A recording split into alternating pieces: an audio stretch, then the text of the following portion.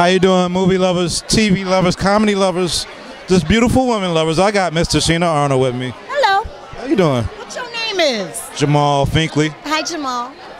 You know what? I know you're on the neighborhood, but I'd be remiss if I don't talk about the last black man in San Francisco, which just kind of got ignored during this award season. I thought it was one of the best pictures. You know why it didn't get ignored? Because you mentioned it. That movie was for you. That's why I was so honored to do that movie. I didn't do that movie to be like, oh, I may be able to get an award. No. That movie was for black men in America. And I hope that every black man in America watches this film. I pray that you guys do, because I have not seen that piece of work done ever in my lifetime. I haven't either.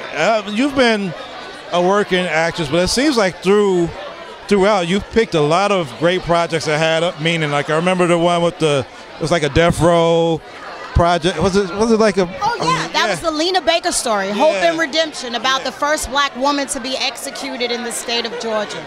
So I mean, what do? You read these scripts and you just see how the story feels to you, and then just gravitate to some of the stories, or how does it usually what I do is the first thing that I do when choosing work, when it comes to me and I'm not looking for it, I say, can my daughter watch it?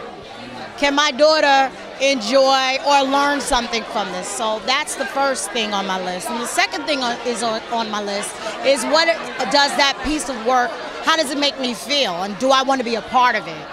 And The Last Black Man in San Francisco, I didn't even understand it at first. I read it and it was just, what is this? I was confused because I had not seen a piece or body of work like that in a long time.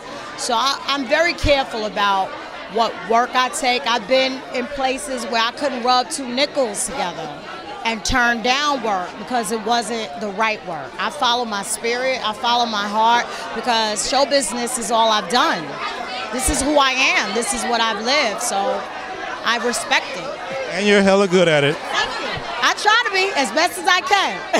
Well, keep on doing it, we'll keep on cheering. Thanks for taking the time. Thank you, brother, I appreciate it. We'll be watching The Neighborhood and The Run and everything else you got coming out.